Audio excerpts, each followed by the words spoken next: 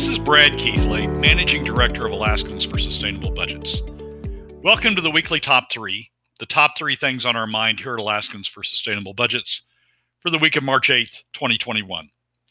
The weekly Top 3 is a regular segment on The Michael Dukes Show. The show broadcasts on Facebook Live and via streaming audio from the show's website weekdays from 6 to 8 a.m. I join Michael weekly in the first hour of Tuesday's show from 6:25 to 7 a.m. for discussion between the two of us about our 3 issues. We post the podcast of our discussion following the show on the Alaska for Sustainable Budgets Facebook, YouTube, SoundCloud, and Spotify pages, also on the new Alaskans for Sustainable Budgets website, as well as the project's page on national blog site, medium.com. You can find past episodes of the weekly Top 3 also at the same locations. Keep in mind that in addition to these podcasts, during the week, you also can follow and participate in the discussion with us of these and other issues affecting Alaska's fiscal and economic condition by following us on the Alaska for Sustainable Budgets Facebook page and through our posts on Twitter. This week, at Michael's request, our top 3 becomes a top 4. These are the issues. First, we discussed LegFinance's presentation to the Senate Finance Committee last week. It was great as far as it went, but it had one huge hole. Second, we explain how an op-ed in the Republican mouthpiece MustRead Alaska signals a deepening split among fiscal conservatives. Third, we explain why we believe the latest round of federal relief eliminates the need for Governor Dunleavy's supplemental PFD. And finally, we explain where the spending cuts would need to be made if the governor or the legislature was going to try to balance the budget through cuts only, either entirely or even mostly. And now, let's join Michael. So let's talk a little bit about the weekly top 3. LegFinance provided an important update to Senate Finance from last week, and you have got a fiscal look at all the back projections, and you supplemented everything that they were talking about. Let's start off with a weekly top 3 here. Yeah. So if you haven't been following Alaska's fiscal situation for the last decade, and you wanted one presentation to sort of bring you up to speed and set the stage for where we go from here, last Thursday, LegFinance, Alexi Painter, the director of LegFinance, did what I think is an outstanding job gathering all of the data from the last 5 years, breaking it down by spending category, by agency, and summarizing it, and then bringing it forward, looking at where we are now, and then taking it forward for the next 10 years. And it's just this presentation in terms of stage setting, I think is probably one of the best I've seen. We're going to talk about some of the spending categories and some of the past spending and where that puts us in our bonus segment today. What I want to do in this segment is concentrate on a couple of things. One, if you start at page 23 of Alexi's presentation, of this presentation, you'll see what the Senate Finance Committee wants you to see about where the state's headed, and it's a true picture. I say it's what the Senate Finance Committee wants you to see, and I'll explain that in a moment. But it's a true picture of where we're headed, what the numbers tell us where we're headed over the next decade. And the thing about this presentation is it uses the PFD as the expansion or the contraction tool. If we have enough money, it pays a PFD. If we don't have enough money, it doesn't pay the PFD, and shows you what the state's position is in terms of balancing the budget going forward using the PFD in that fashion. Right. And basically over the next what it shows is over the next 10 years. What Senate Finance wants you to take away from this presentation is that over the next 5 years, you can't really afford to pay a PFD. The only case, and they run through statutory PFD 50/50, POMV 50/50, which is the governor's proposal, $1,000 set rate at $1,000 PFD, and a set rate at a $500 PFD. Uses Department of Revenue projections, uses the governor's own projections of spending, which includes then his step down over the next 3 years, his cuts, about $600 million and $400 million in cuts over the next 3 years. Uses all that and then walks through where we are from a revenue standpoint and from a spending standpoint. And in every case, the statutory PFD, the 50/50 POMV, 50/50, the $1,000 PFD, all show that we continue to be in the red throughout the decade. The only case where we don't show fully in the red in all the years is the $500 PFD case, and that shows that we're red for the next couple of years, and shows that there is deficits for the next couple of years. But after the again, using the governor's proposed budget, after the step down in spending, it shows that we might be able to afford a $500 PFD based upon the revenue forecast and the governor's proposed spending forecast. The problem with this presentation, it's a great presentation in terms of those numbers, in terms of showing you, just instead of the PFD, just assume that they're showing you the deficits. And it's a great presentation in terms of showing those deficits. Here's my problem with the presentation, and the reason we've done 2 supplementals. I went out and hired some help to be able to analyze these things. And the reason we've done 2 supplementals to the budget, it shows you, it uses the PFD, cutting the PFD as the way of balancing the budget. It doesn't assess the impact of using the PFD cuts as a way of balancing the budget on Alaska families, and it doesn't assess the impact of using the PFD cuts as a way of balancing the budget on the overall Alaska economy. We've got the tools to do that, to be able to assess the impact on Alaska families and to be able to assess the impact on the overall economy. We've got 2 studies from ITEP, the Institution for Taxation and Economic Policy, one in 2017 and one that they just did in 2020, that enable us to look at the impact of using PFD cuts by income bracket, the effect on Alaska families. And we've got tools from a 2016 study that ICER did that enable us to look at the impact on the overall Alaska economy. So we did 2 supplements. One focused on the distributional impact, the impact on Alaska families, and the other showing the impact on the overall Alaska economy. And I would commend those. You can find them on our Facebook page. You can find them on our LinkedIn page. You can find them on our Twitter page. You can find them on our SlideShare page. They're all over the place.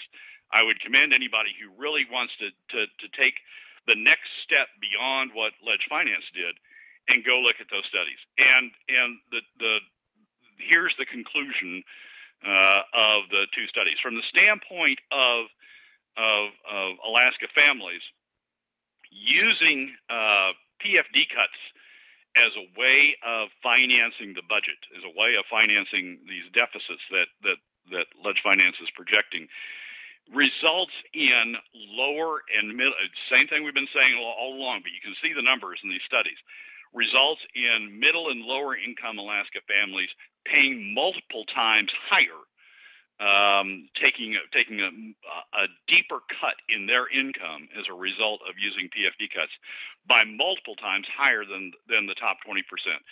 The difference between the impact on the top 20% as a percent of income, the difference between the impact on the top 20% and the lowest 20% is 10 times. The lowest 20% are paying 10 times, or taking an impact that's 10 times to impact of their income. That's 10 times higher than what's happening to the top 20%. And even even the upper middle income bracket, the bracket between 60 and 80%, still middle income, but the upper middle income, right before you get to the top 20%, they're taking a hit to their income that's 2 times what the top 20% is taking. So when you look at the impact of the distributional impact of using PFD cuts on Alaska families, it's clear that what's happening when you use PFD cuts to fund government is you're shoving the burden off on middle and lower income Alaska families. The second thing we looked at is the impact of the proposed PFD cuts on the economy, again, using the numbers from the ICER 2016 study.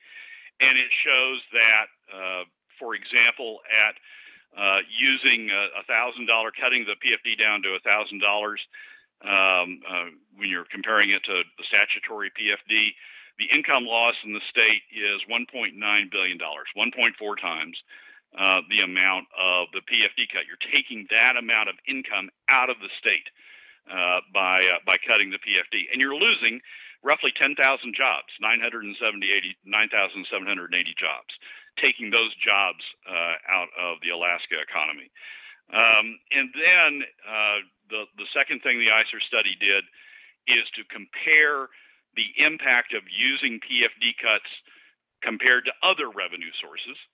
And we go through that as well in the supplement, showing that using the PFD as your income source, using PFD cuts as your income source, as your revenue source, has a larger adverse impact on overall income and on overall jobs. There's more job loss from using the PFD, from using PFD cuts as the way of balancing the budget, as there is from any other revenue source, alternative revenue source that ICER studied. Income taxes, sales taxes, property tax, statewide property tax, all of those do result in income loss and they result in the job loss, but those are lower losses, lesser losses than result from using PFD cuts. So there's the Ledge Finance study is great in terms of telling you what the deficits are, where we're headed on our current course in terms of deficits, but it doesn't tell you what the implicit proposed alternative that's in the Ledge Finance presentation of using PFD cuts. It doesn't answer the question, what's the impact of that on Alaska families and what's the impact of that on the Alaska economy? And we did the supplementals. I think to answer those questions, I think together that really, all three of those together, the two supplementals and the Ledge Finance study, give you a complete picture of what the alternatives are ahead for Alaska if we continue on the current course we are. I think the Ledge Finance presentation sort of just doesn't do that last step, that needed step, that step you're always asking me on this show, which is, what does it mean for Alaska? What does it mean for Alaska families? What does it mean for the Alaska economy? Right. Well, this and that's where these two supplementals come. Well, this is part of the politicians' problem, right? They always look at it on like all the upsides on one side of it, and they never consider the downsides on the other, or the unintended consequences of what they're always painting the rosy picture of, well, if we do this, this is what will happen, as if it happens in a vacuum and it has no other impact. Or at least they ignore the impact that, of the things that they don't want it to look at. I mean, this is a typical political problem. I mean, this happens at every level of government, it seems like. But predominantly here, we're seeing this repeat again and again and again. We could solve all these problems if we just take this. Okay, but if you take that, what's the ramifications of taking that? Because there are downstream consequences of all these things. And, at least we need to have an equitable look at, okay, if you do take that, what are the impacts and what are – but nobody wants to talk about it. All the legislators – none of the legislators are talking about the – what is the true impact on Alaska families? What does it mean for job losses? What does it mean for all these other things? Nobody is just talking about that. They're all looking at, well, how much money can we get out of it to stop the bleeding? That's pretty much it. Yeah, it's a pre-cooked result. I mean, if you assume that you're going to use PFD cuts, if that's the pre-cooked result, then you don't look at anything else. The problem is, and my point is, that those pre-cooked results have the largest adverse impact on Alaska families and have the largest adverse impact of all the alternatives on all the revenue alternatives on the overall Alaska economy. And so you need to step through that pre-cooked result and say, well, is that the best result? Is that right. the best alternative we can pursue? I mean, isn't this the typical politician's problem, Brad, where they see a solution and it's outcome-based, like you said. I want this outcome, so I'm going to do whatever to justify getting to this outcome. Again, not looking at any of the other factors that may throw a negative light on the outcome that I want. I'm going to ignore all that. I mean, the ISA report, it's been out.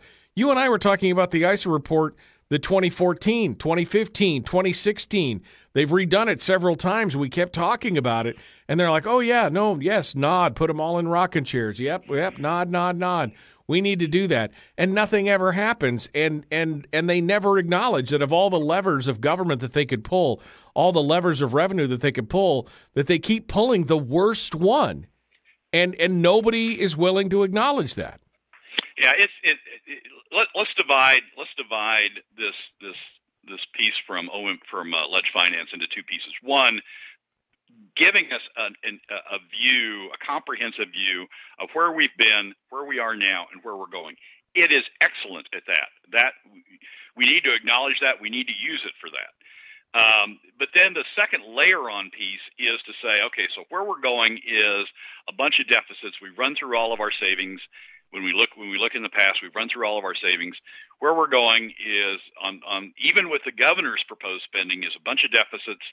And how do we and sort of stop there? That's where the ledge finance piece stops, and then you layer on what Bert wanted them to say, what Natasha wanted them to say, which is, and we fill those holes with the PFD with PFD cuts, and this is how deep the PFD cuts have to go to be able to fill those holes. That is trying to control the narrative. That is trying to prejudge the solutions, and it's doing it in a way that doesn't consider the impact on Alaska families or the impact on the Alaska economy. All of that's bad. But the first part of it, painting the picture of where we've been, where we are now, and where we're headed if we stay on the same track, I think that is hugely valuable. And the job that Ledge Finance, the job that Alexi's done in bringing that together, I think is incredibly important and incredibly useful. No, I mean, I would agree with that. Again, we just need to find a way to get the counter narrative out there that says there are consequences to your actions. They do not happen in a vacuum, which I think is one of the kind of the reactions that we're seeing right now. If we do this, it fixes everything. There's no downside. There is a downside. We keep pointing it out, and you keep missing it. Brad Keithley is our guest. That was a meaty segment here. He got through a lot of stuff. I've posted up links to the slide decks in the chat room. If you haven't had a chance to see them, you need to go take a look at them. I posted the slide decks up in the chat room, and as you said, you can go find them out on Facebook. We're about to jump into the next segment, Brad. This is a true look behind the curtains at people who call themselves conservatives, but in the long run are not. We're going to talk about the opinion piece in Must Read from Chris Nyman, which I had to read twice just to be able to pull myself off the ceiling after I read it. And you want to give us a quick 30-second tease here? Well, I think this piece, and particularly the fact it's in Must Read, is a clear signal that the conservative so-called fiscal conservatives are about to split on how to fund state government. And I think it's a great way of focusing the discussion about what that split's going to be. Like I said, I had to peel myself off the ceiling after reading this opinion piece in MustRead Alaska, of all places. And the article is from somebody named Chris Nyman, who I had never heard of. I did some Googling afterwards, and Chris has written a few other opinion pieces around town. I don't know him from Adam. He doesn't appear to really be anything other than somebody who just is offering their opinion. But the headline is, "It's time to suspend the dividend."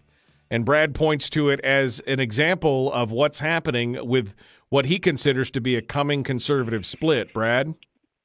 Well, here's the setup to that.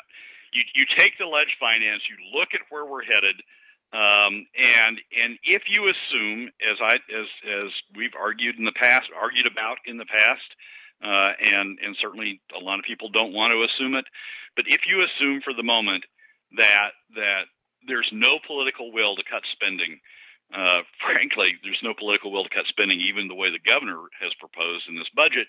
But if you assume there's no political will to cut spending down to traditional revenues, you face a future where you've got to have revenues, and we've run through savings. There's no savings left. The ERA is just really taxes on, or making overdraws on the ERA is just taxes. It's another way of getting revenues, is taxes on future generations. You've got to have revenues, and here's where I see this article fitting into that.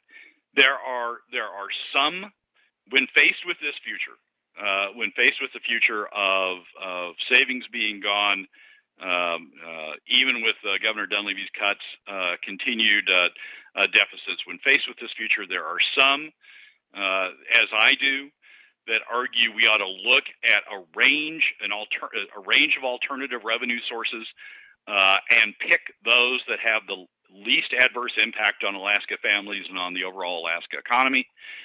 And there are others that take an alternative track and say, look, the PFD spending, it was nice while we had it, but we just ought to cut it, wipe it out, and that solves the budget problem. And if you look at the ledge finance presentation to Senate Finance, yeah, eliminating the budget does solve the budget problem, assuming Governor Dunleavy's spending cuts are put in place. It does solve the budget problem. I think there's a huge, and we've talked about this before with Kelly Merrick and Sarah Rasmussen. I think there's a huge split on the so-called fiscal conservative side that's facing us as we confront this future, between those who say just get rid of the PFD, like Natasha, who say just get rid of the PFD, no quote taxes, and what they really mean is other taxes, because PFD cuts are taxes, no other taxes, just get rid of the PFD and we'll be fine. Just use it as the last safety valve, and we'll be fine. We get through the next 10 years just fine. I think there's a split between those who go down that road and those who go down the road I've been on, which is, wait a second, if we're going to go down this road, we ought to pick a path down this road that has the least adverse impact on the overall economy and the least adverse impact on Alaska families, is fairest, is most equitable to Alaska families. If we're going down this road, that's the analysis we need to use. And look at alternatives, and I think there's a real split. I mean, you can see it. I can see it with what Rasmussen and Merrick have done, going on House Finance and saying they're going to oppose taxes, and by that what they really mean are taxes other than PFD cuts, because both of them have voted for PFD cuts in the past. Well, and this is what we were talking about earlier. Before you came on the show, that I was saying, we're going to do this segment at the end. Because, we're going to look for specific cuts. Because you and I have been talking about cuts for years. And you, maybe being the more pragmatic and less idealistic of the two of us, have come to the conclusion that there is not the political will. And so what you're looking for is the least worst option for Alaskans moving forward. That's why you've talked about these other forms of taxation. But there are other people out there who want to avoid that pain. And because they can do that, they're just going to say, well, let's just take the PFD and that'll solve all the problem. Ignoring the impacts of it, ignoring all the impacts you just talked about in the first segment, ignoring all the other things, the fact that it's a tax and everything else. And they blatantly admit it. This guy, Chris Nyman, gets in here, and the first thing he says here is that he goes, these are the 5 most popular misconceptions about the permanent fund dividend. That you are owed a permanent fund.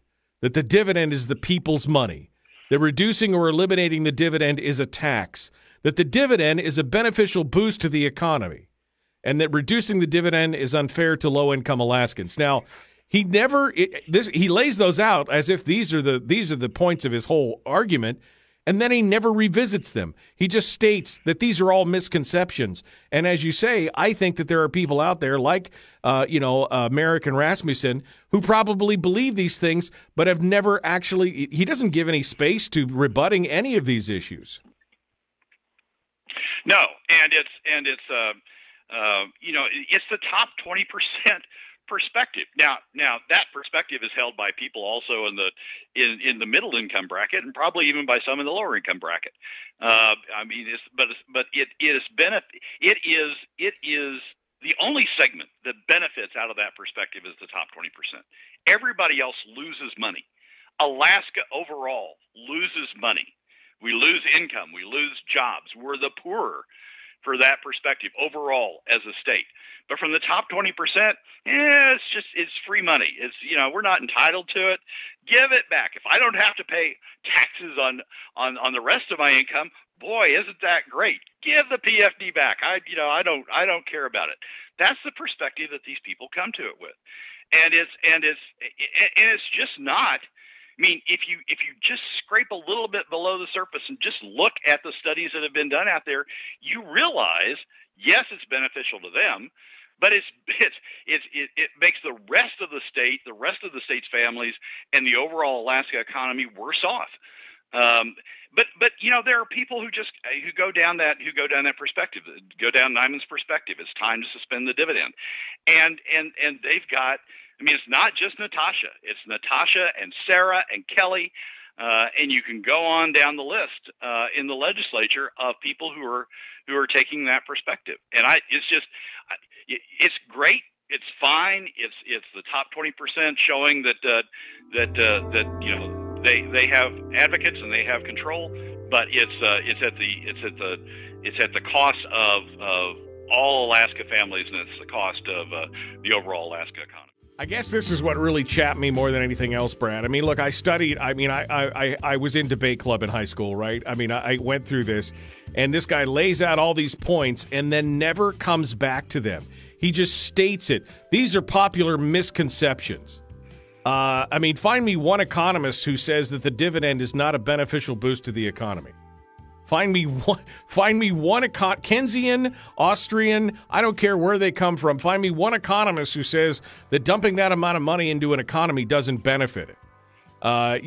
Reducing the dividend is unfair to low-income Alaskans. It's disproportionate. It is patently it affects them. ICER, ITEP, it affects them the most. And of course, the argument that the dividend is the people's money. I mean, there's so many things wrong with this article. That's just one, and we could go through this piece by piece by piece.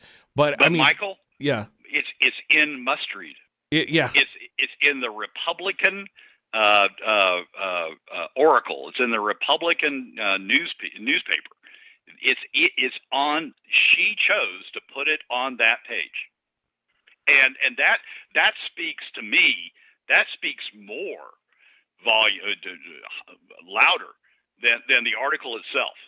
And she chose to put it on with that title. Right. It's time to suspend the dividend. Well, and I think you and I were talking back and forth when you sent me this article, and I peeled myself off the ceiling, and I don't know if she's just looking for a clickbait title, if she's just looking to chum the waters, get more eyeballs through the website or what. But I mean, I can't believe. I mean, I have never spoken to somebody who's a true fiscal conservative that would look at this and go, "Yeah, that makes sense." No, I mean nobody would. Natasha will tell you she's a fiscal conservative, and that's exactly the title she would have put on it. That's true. I mean, I guess that's true. Those of us who are true fiscal conservatives would look at her and go, "No, you ain't. You keep using that word. It does not mean what you think it means, right?" I mean, that's what it comes down to. I literally had to read this thing twice to say, what? I mean, what? If there are conservatives out there, fiscal conservatives who believe what's being said here, I apparently am not. I apparently have been using the word conservative wrong all these years. Well, it's interesting. This article is interesting for two things. This op-ed is interesting from two perspectives. One, that its perspective being given. We'll talk about it in the segment, but it's a very interesting perspective.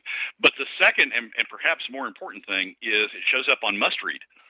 Right. Now, if MustRead is anything, it is the Republican mouthpiece in the state, self-proclaimed Republican mouthpiece in the state, and sort of the insight into the governors, occasionally the insight into the administration and what the administration's thinking. For Suzanne to publish this piece on MustRead, I think is important in its own right.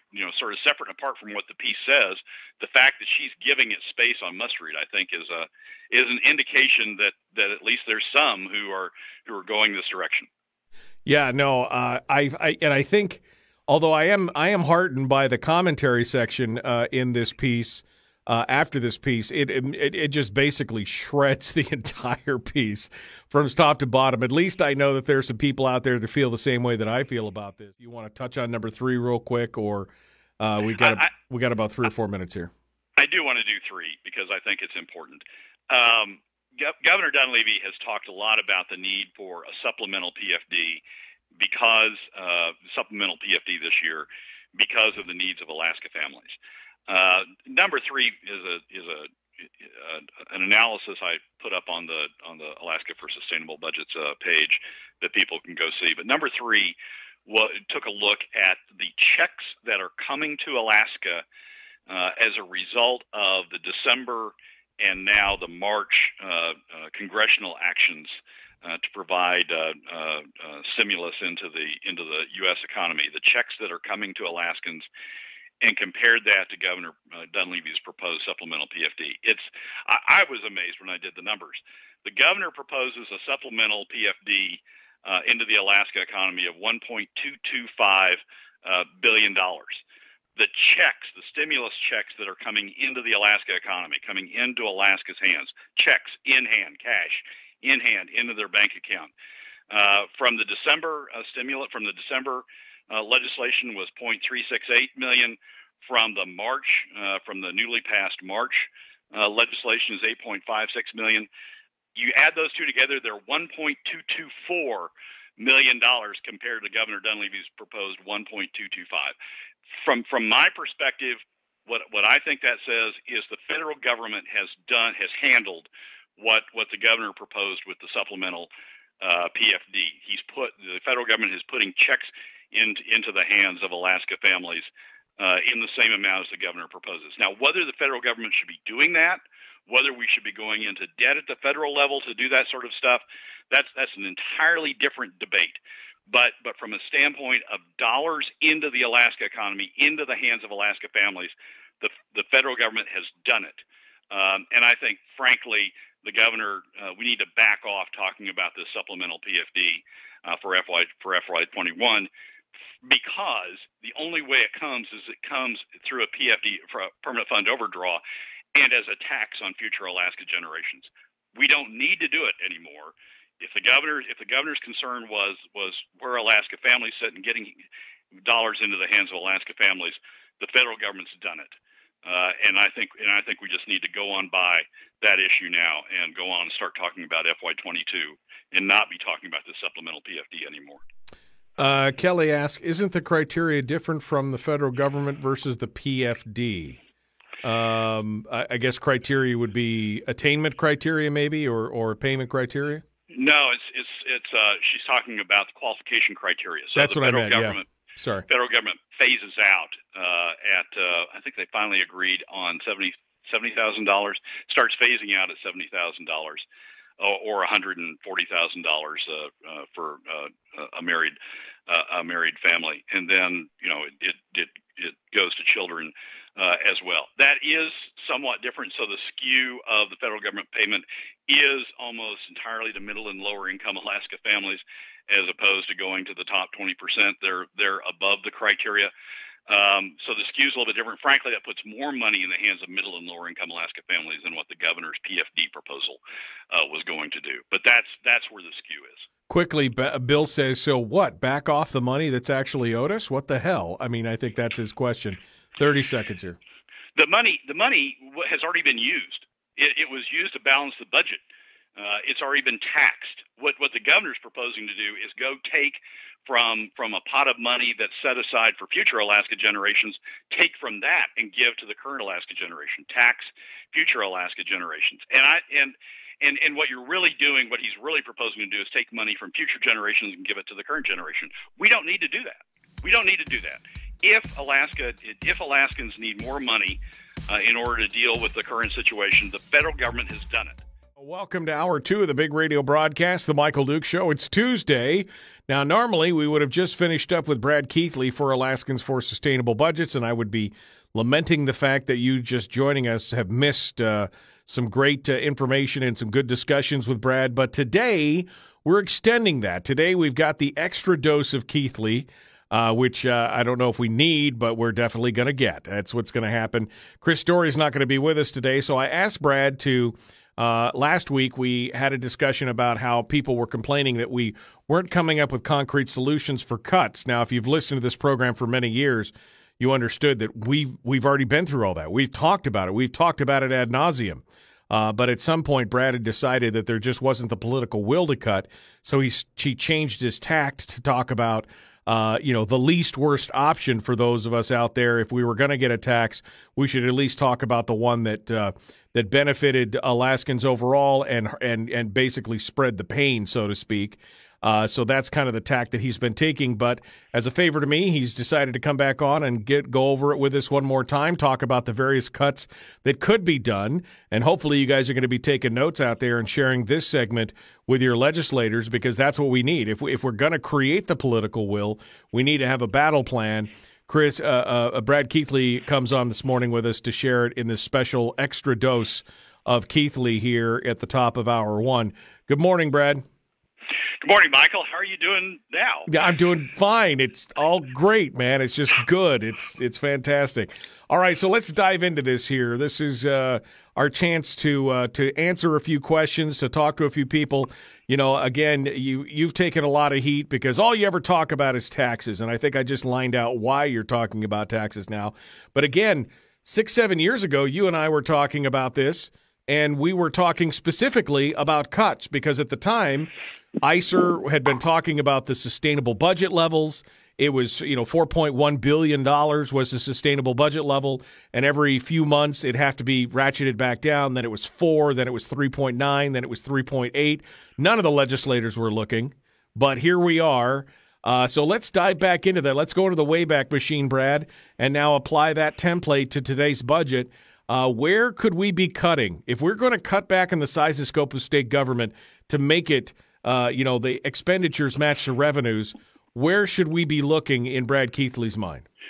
Well, Michael, there's a great source to go to as we have this discussion. It's in the Leg Finance, as I keep saying. Last week's Leg Finance presentation is a great source of information.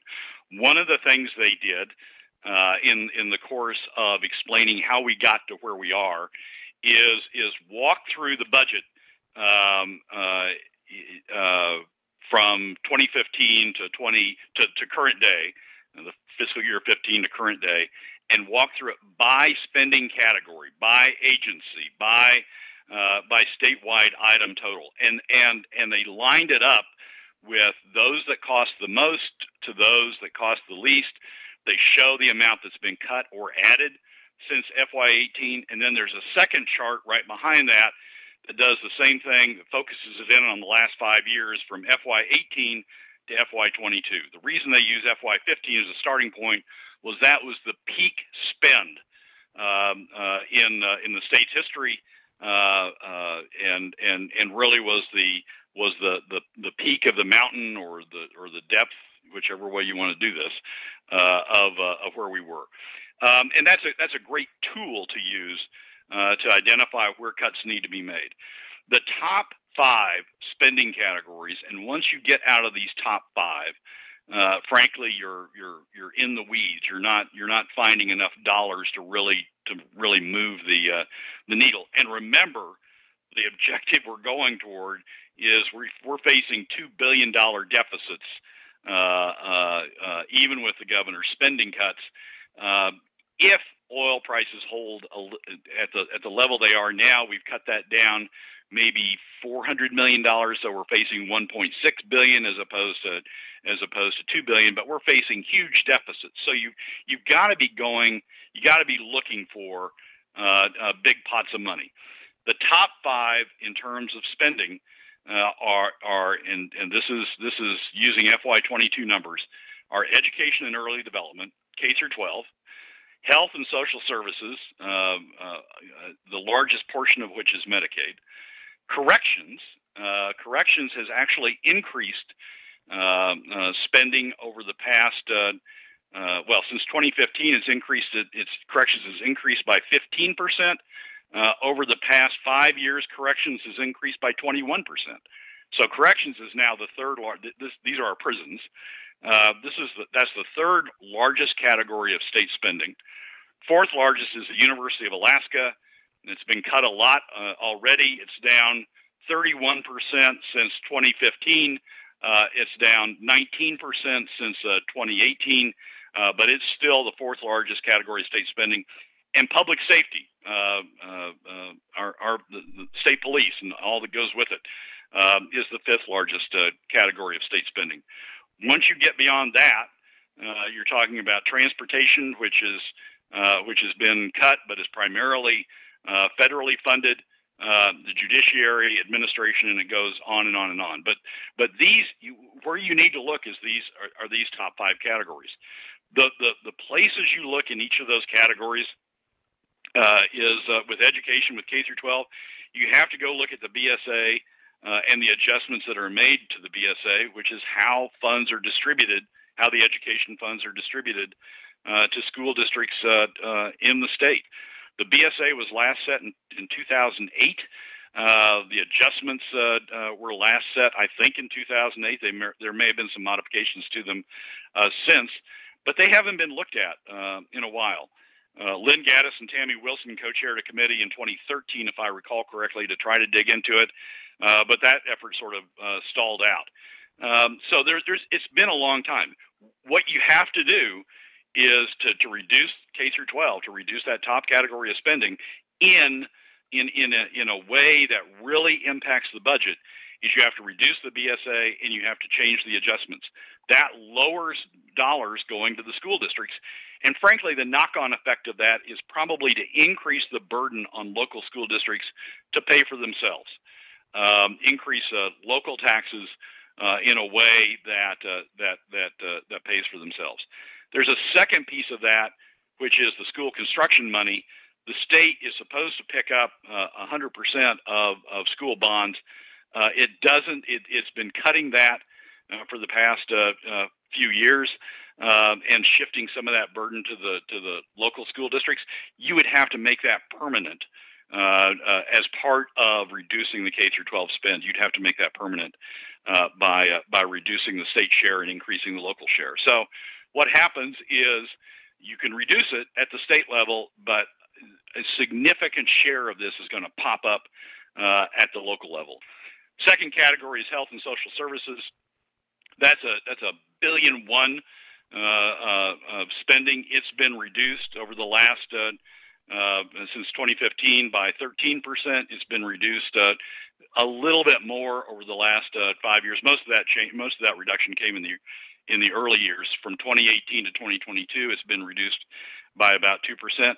To get at that, the biggest pot of money that you can get at in health and social services is Medicaid. Roughly half of that amount is Medicaid. Roughly half the amount of Medicaid is optional services.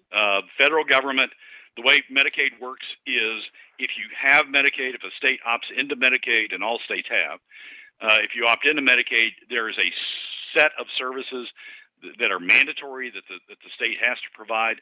There's a set of services that are optional that the federal government will contribute toward if the state provides those services.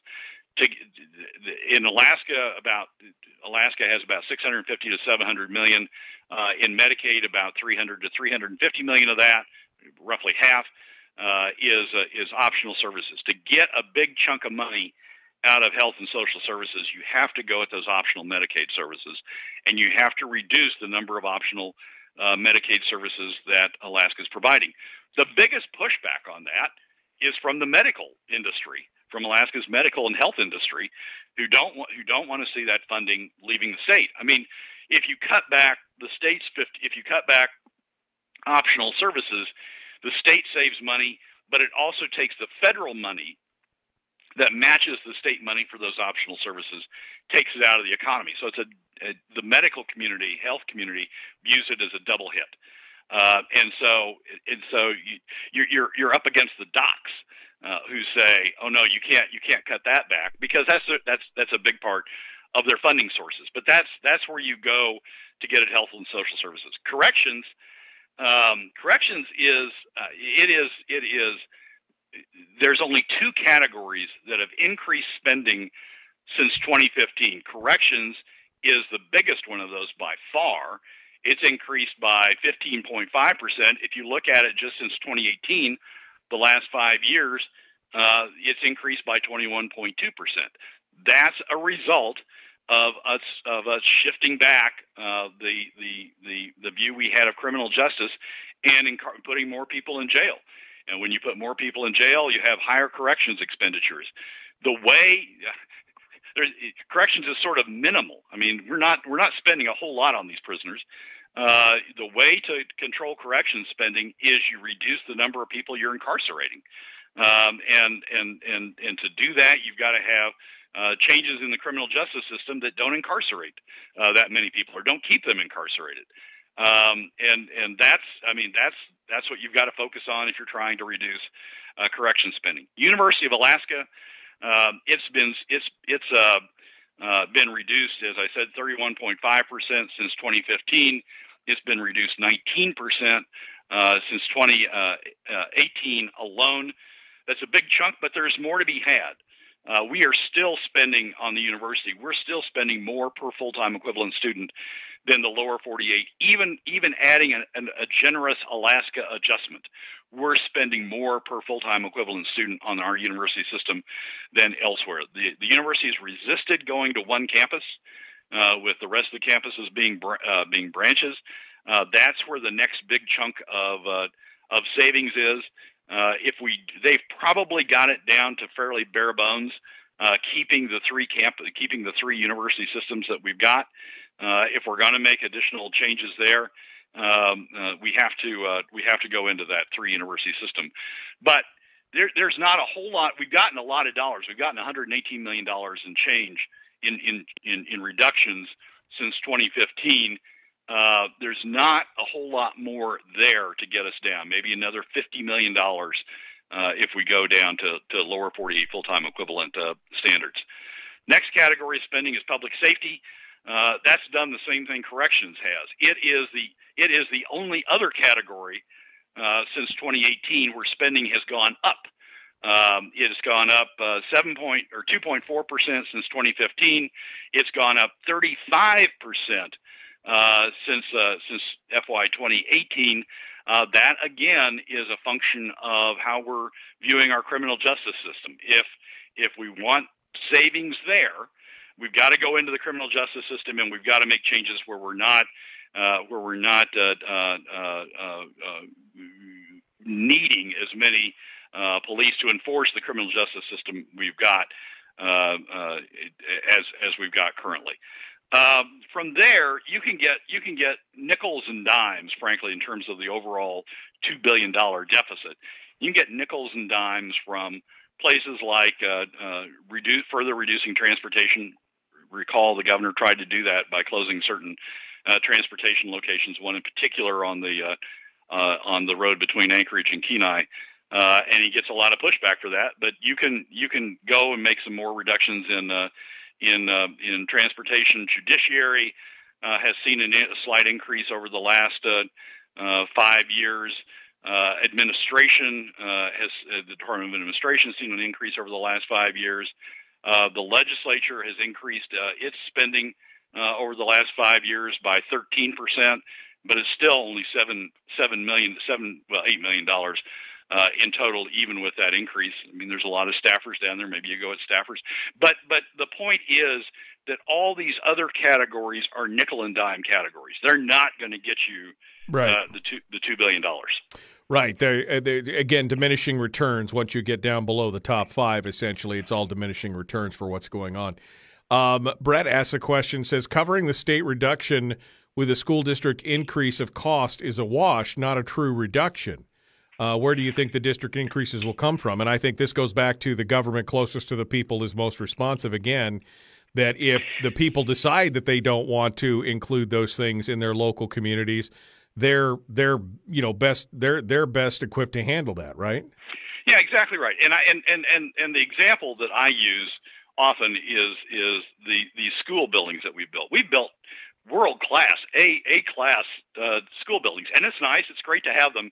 But what was happening was the local school board was deciding on the type of building they wanted, but the state's paying for it. So you had this disconnect between cost causation and cost responsibility that I think, frankly, ended up with much more expensive school buildings than we needed. If you push that cost responsibility down to those who are causing the cost, I think they take a lot different view of school buildings, and right. I think that's translatable also over to the instruction that the course of instruction that they do. Well, no, and I agree with that because that's how it was sold to the communities. Oh, this is free money. Why wouldn't you want this for the children? It's free money. We're going to get free school buildings. That's how it was sold to people with no responsibility heaped on them for sure. I see there's a lot of shouting in the chat room, and it had to do with the fact that Brad said BSA, base student allocation formula, instead of the education funding formula. This is adjusting the BSA does zero unless you reform the education formula. Zero. This will do zero to resolve the annual budget deficit. Do you want to get down into the granularity of that, Brad, between the difference between the BSA and the education formula overall? No, that's fine. That's fine. I mean, I said BSA plus adjustments. That to me is the education formula. You gotta adjust both of them, but I'm not gonna. I mean, that's fine. If we want to call it education formula, great. Okay. Go ahead. Here's the point, though, Michael. We're doing things. I mean, I understand that people say, "Oh, we got to cut. But by the other side of that is people are saying, "Oh, but we got to do this. Government's got to do this. Government's got to do this." That really, to me, it really hits home when you look at corrections and public safety.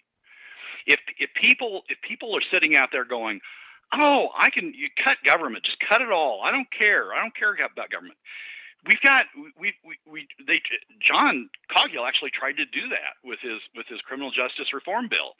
He tried to cut corrections down. He tried to cut public safety spending down, and some of the very same people who are saying cut government, I don't care about government, get rid of government, are the ones who pushed back and said, "Oh no, we got to change the criminal justice system back."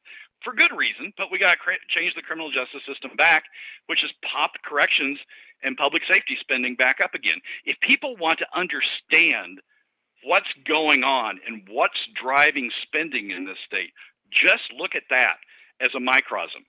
The government tries to make a cut someplace, and the public then sort of explodes and says, "No, you can't do that.